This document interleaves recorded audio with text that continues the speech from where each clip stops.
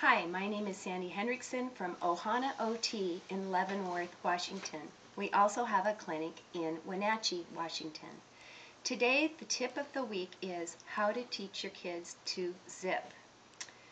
So, we are going to show you, kids love choo-choo trains. So, we call this the tunnel, but the tunnel is broken because the tunnel needs to go all the way down to the bottom. And with one hand we hold it firm, and the choo-choo train is going to go through the tunnel all the way to the end. And then we hold and pull. And that is how we learn to zip.